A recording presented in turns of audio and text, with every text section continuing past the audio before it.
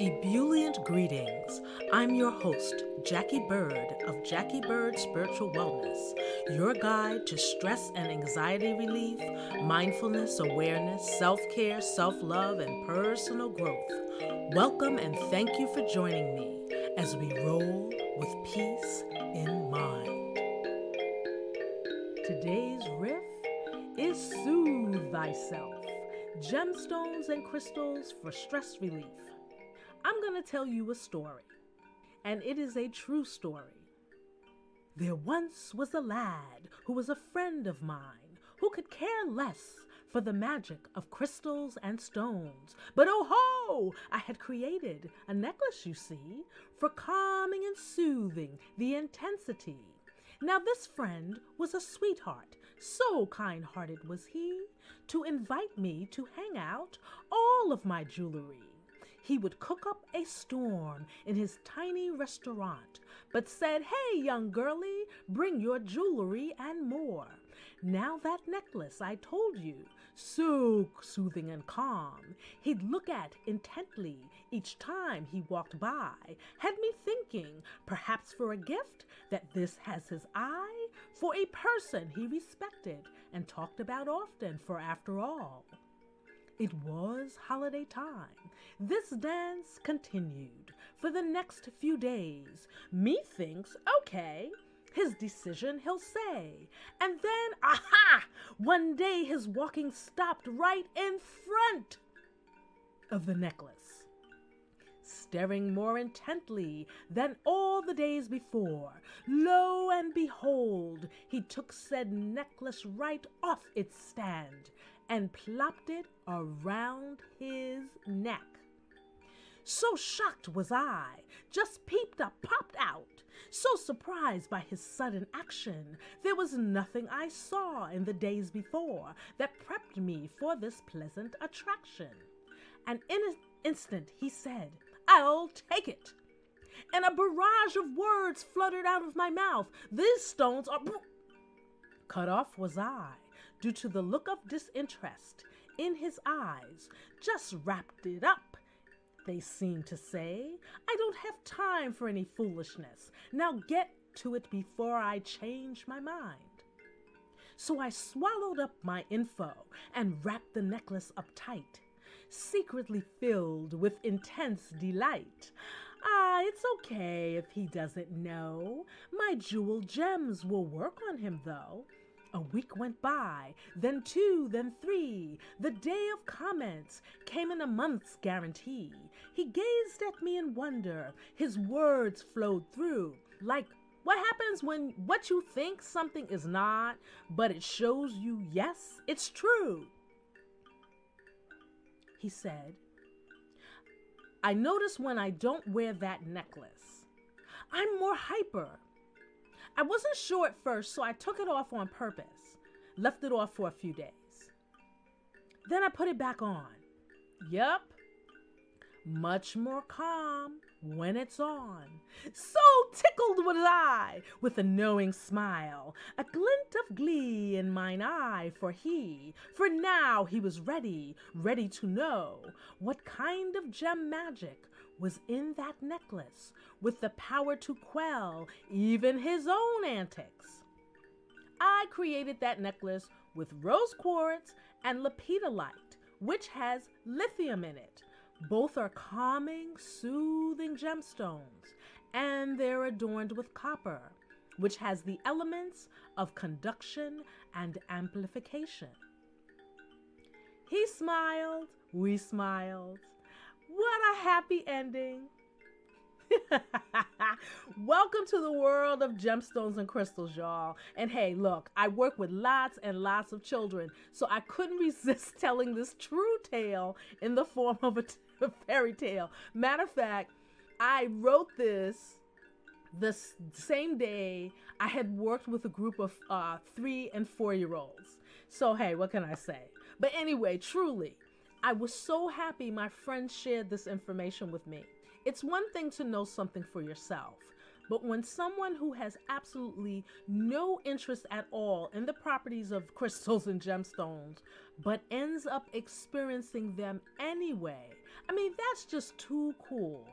It made a believer out of him. So if you're a skeptic, but are stressed to the nines, consider giving gemstones and crystals a try to help you alleviate your stress, if for nothing else, that they're pretty, and gazing at them can really chill you out. And if you are curious about the use of gemstones for stress relief, or are already an evolving convert, here is a short list of portable soothing in crystal form. Lepidolite. Sometimes this purple gemstone gets confused with amethyst. Keywords of this lithium-bearing stone are emotional balance, stress relief, and relaxation. It's called a stone of serenity. Number 2. Oh, and these are not in any particular order. Number 2, I have rose quartz, which is a very popular crystal. It comes in opaque and translucent form. Polished or raw, you can't go wrong with this one. And just recently, I gave one to a young lady. She was experiencing menstrual cramps, and they are also the bomb diggity for hot flashes. With the menstrual cramps, it helped relieve her pain, in addition to breathing and just sitting still for a moment. And I also showed her a couple of positions that you can lay on the floor with that help tip your pelvis. So those are all good things to put together if you're dealing with menstrual cramps. Anywho, the keywords for rose quartz: love, gentleness, release of stress. You know, and I think just staring at the color of this soothing crystal can chill you out for true. It's called the Stone of Love for All. The vibes are mellow, and it said it can help to dissolve anger. So that's a really handy one to have with you. Number 3, celestite or celestite. I'm not really sure how people pronounce it. I say celestite. And I love this stone. It comes in a few colors such as white, gray, green, yellow, orange, reddish, brown, or colorless. The most common color on the market is a bluish gray, and that's what I have. When I hold and behold this blue-gray crystal, I feel the calm wash over me, and it is such a beautiful color. I mean, it's amazing. I also love the feel of the geodes. The underside is way cool too. The keywords are serenity and access to higher guidance. So I've seen it primarily in geode form, and sometimes I see separate crystals. Number 4, pink tourmaline. It's another heart stone like rose quartz, and heart stone meaning the heart chakra, the 4th chakra, which is basically exactly where your heart is. So pink tourmaline is a heart stone like rose quartz. The keywords are love and emotional healing, said to help heal the auric field, your aura, from emotional wounds. Number 5, I have pink calcite. I feel about this gemstone like I do about rose quartz. Just gazing at the milky pink is soothing in and of itself as a meditation. And there are 2 types, the opaque and the transparent, which I understand have slightly different properties. The opaque version is said to help calm hysteria and despair. Keywords: well-being, empathy, and wholeness. It's also called manganese calcite. And again, that's another word. I don't know how people in the industry pronounce it. I guess you can say manganese or mangano. I don't know. I say manganese calcite. So number 6 is another beautiful stone. It's called Larimar, and it's only found on the island of Hispaniola. I first became enchanted with this gemstone while in the Dominican Republic. The blue is unlike any I have seen, and it is said to be the stone of Atlantis. It is a very difficult and dangerous stone to get, so it is pricey. The keywords are calming, soothing, and cooling. Sounds like a recipe for stress relief to me. Number 7, I have blue lace agate, said to calm the emotions as well as imparting clarity, confidence, and communication. A lot of stress comes from not being able to express oneself clearly or at all. Agates are basically grounding, stabilizing, and strengthening gemstones. And when one is stressed out, you feel anything but grounded, stable, or strong. So that's a goodie to have. Number 8, Amazonite, called a stone of harmony for within the self and the others. This is also a heart chakra stone. And little side note, Amazonite is an amazing stone, and I used this to help me when I was dealing with eczema. Woo! Keywords: truth, communication, and harmony. Attributed with stimulating the heart and throat chakras, enabling one to speak from the heart without the confusing clouds of emotions. This blue-green stone is also said to assist with the manifestation of dreams and desires. Woo! Amazonite, yeah! Number 9, I have jade. The keywords: health, abundance. Green is said to be the most calming color there is. Look at how being among trees and nature makes us feel, unless you have allergies, of course. It is said that these stones are great to wear during sleep for their nourishing vibrations. It is also said to imbue the auric field with the earth's life force energy. Woo! Jade. And there's a couple of types of jade too.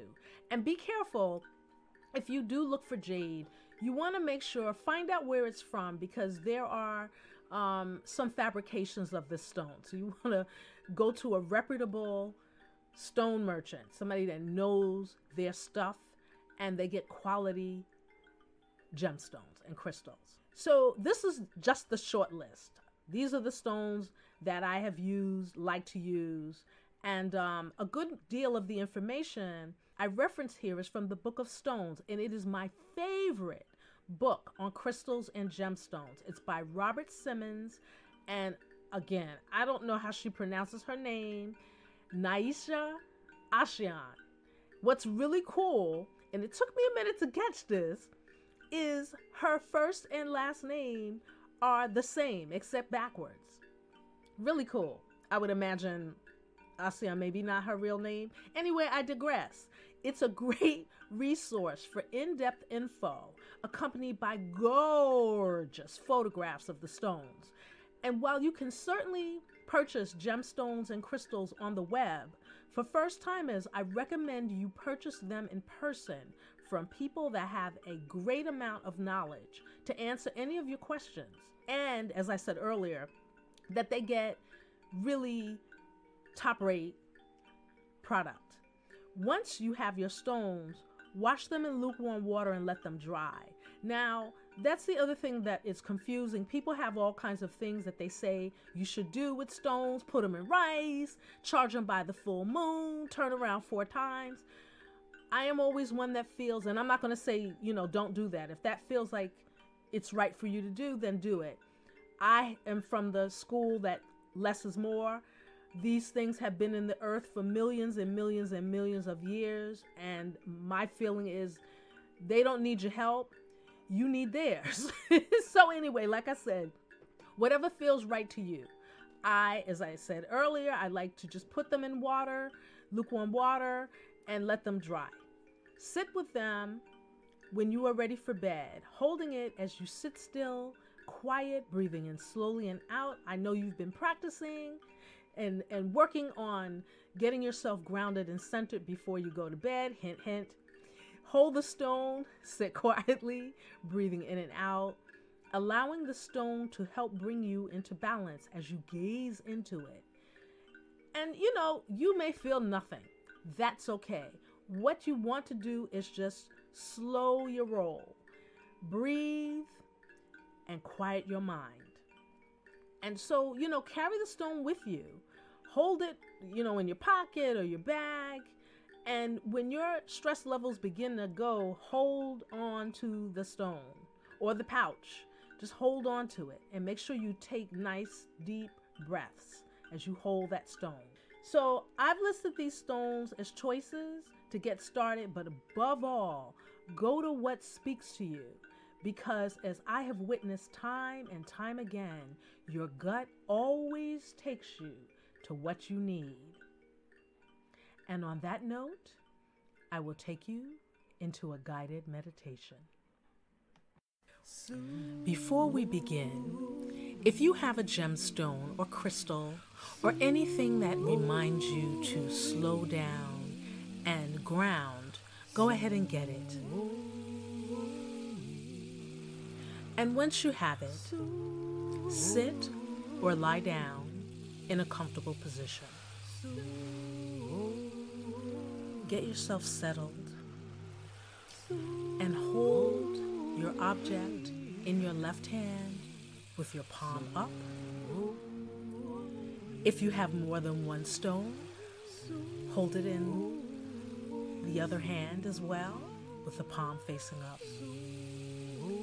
Make sure your spine is nice and straight and tall. And begin to just notice your normal breathing. As you begin to draw your attention to the sound of the breath coming in and the breath going out, you will begin to slow that down, moving into taking conscious breaths inward and outward. Breathing in on the count of 4. 1, 2, 3, 4, and breathe out. 2, 3, 4. Repeat. Breathe in. 2, 3, and out. Repeating. And 1. And out. Slow that down. And 1, 2, 3, 4. And exhale. 2, 3, 4. Repeating in. 2, 3, 4. And out.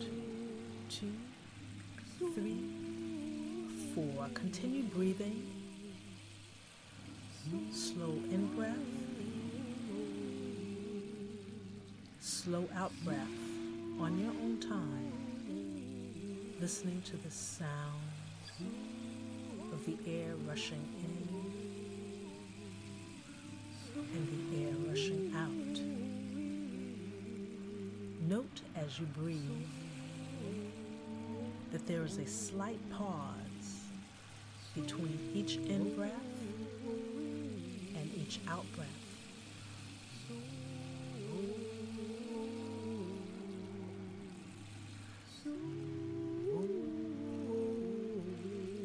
And as you continue to breathe, shift your focus to the stone or stones in your hand. Take note of the color.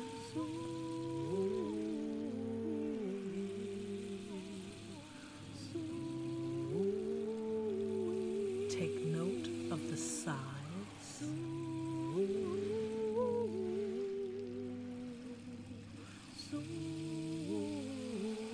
Take note of the shape.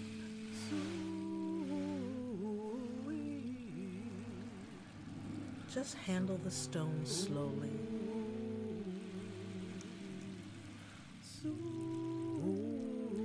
Breathing in here, 1, 2, 3, and breathing out.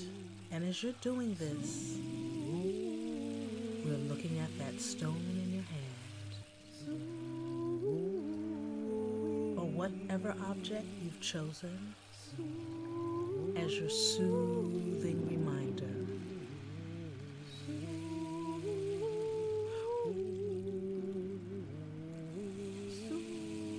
Breathe on your own time, still looking at the stone or stones in your hand.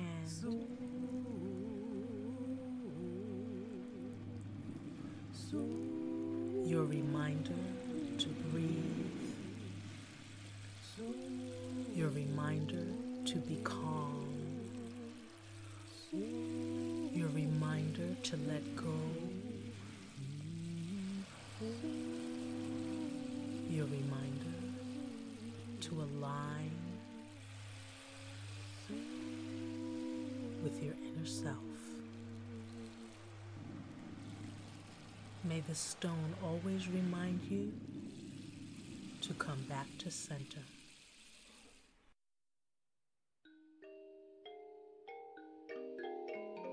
I hope our time together was soothing, relaxing, and illuminating for you. I welcome your comments and questions here or on social media. Be sure to tag Jacquie Bird Spiritual Wellness for a chance to have your comments read on a future episode. And to deepen your meditation experience with me, go to JacquieBirdSpiritualWellness.com, where you will find ebooks on stress relief, mindfulness, and personal growth. You can also book a StressBusters Guided Meditation session. And if you dig the talk segment, guided meditation, and the music in this episode, those tracks are available on JacquieBirdSpiritualWellness.com also. In the meantime, thank you for listening, and remember to roll with peace in mind.